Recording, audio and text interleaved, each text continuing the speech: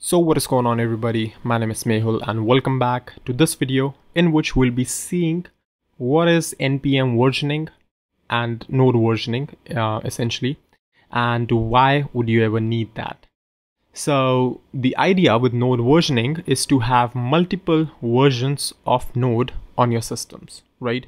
It is pretty much like, you can think of it like Python versioning if you're coming from a Python environment. You see that you have virtual environments in Python, if you're able to relate. So what virtual environment in Python is loosely mapped to what versioning is in Node. So the idea is that you can have multiple installations, multiple different versions of Node on your system, and you can switch between them easily without actually causing a chaos to your system. So you can have pretty much like Node 10, 11, 12, 13, 14 installed on your system simultaneously, and you can just work with any one of them if you like.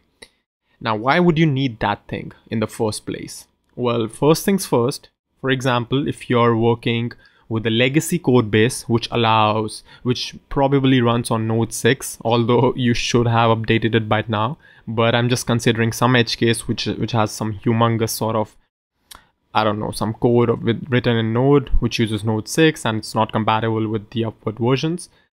You should stay with Node. You should stay running Node 6 on that system only.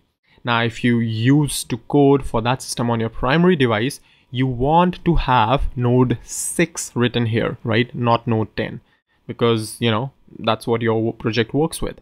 So you might want to have Node 6 for some legacy projects, and you might want to work with just, Node 12, 13, 14 for your regular projects, right? Because they come with a lot of new features, a lot of performance optimizations. Why not?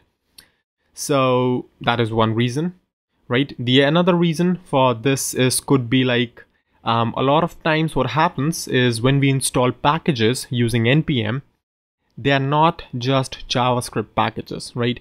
They are they could be system binaries as well, which have to be compiled using Node GYP, right? So it's node-gyp. I might pronounce it wrong because I've never heard it how to pronounce it, but anyway, the idea is that you can have actual binaries, that is actual code which is compiled, right, as Node packages.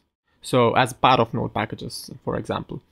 So the idea is that if you have a Node binary which is compiled with Node version 6 or 7 or 8, it might break or it might not work at all with Node versions 9, 10, 11, 12, for example. So for that project, you need to be using Node 8 only. If that binary does not support a Node version greater than 10, you can just work on that with a Node version greater than 10. So that is number 2. The number 3 reason I can think of is just for fun, right? So there's a experimental release for Node and you want to try it out without breaking a lot of things. One way is to install it as a version on your main system, although you can always go ahead and use Docker containers for that, but we won't be getting into that. But yeah, the idea is that you can go ahead and install the highest Node version, play it around a little, then downgrade as you like without, all from the terminal. You don't have to touch anything at all as code. So yeah, those are my 3 reasons why you would want versioning with Node. In the next video, we'll see how you can do versioning with Node and how that works. So that's all for this one. I'll see you in the next video really quick.